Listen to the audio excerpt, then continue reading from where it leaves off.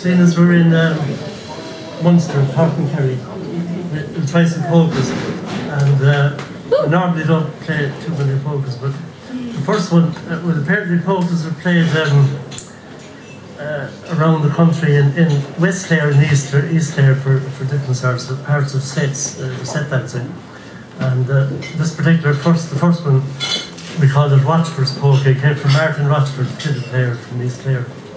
And as far as I know, it's one of the last polkas that's played in East Clare. And the second one's We Won't Go Home by Morning. It's the West Kerry polka. A Begley polka.